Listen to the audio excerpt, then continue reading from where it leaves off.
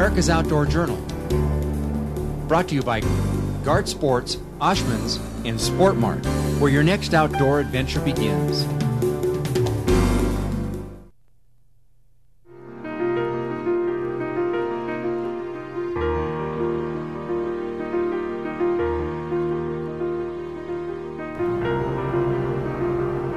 Hey, I love this 200 four-stroke. They're quiet, aren't they? Oh, that is the sweetest thing I have ever run in my life.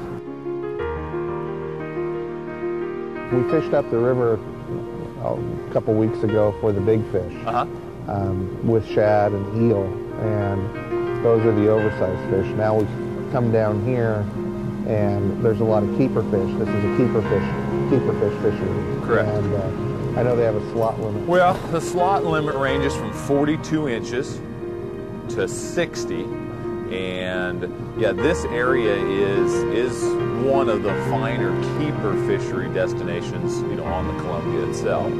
The food source and the tidal influences of all the bait fish that arrive down here is really what those keeper fish are looking for. Lots and lots of anchovies, lots of exposed sandbars. So in different areas of the river, we'll use some different baits also, such as sand shrimp. We're just looking for a kind of a little old light bite. These fish this year have been biting a lot lighter than usual. It'll just give us a little slight tug.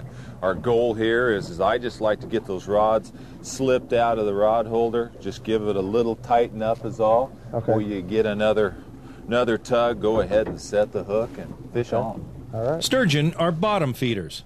Their vacuum cleaner-like mouths scour the depths in search of sand shrimp, smelt, anchovies, and crustaceans. Oddly enough, sturgeon have no teeth or bones. Although their skeletal structure is primarily cartilage, their heads are rock solid, and their bodies lined with rows of razor-sharp scutes. The tide is about to turn, and right on schedule, the rods start hooking up. Well, maybe not. There he is. Fish? It's a flounder.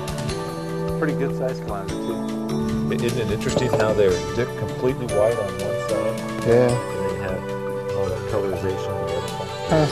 He's beautiful. There you go. Very good job. Thank you. Something different. Something different. Brian, let's go ahead and reel up. Let's go run down the end of the sand, see if we can't get them under the slot up here. All right, super. Now listen to this motor. Doesn't this sound beautiful? Oh, I love that.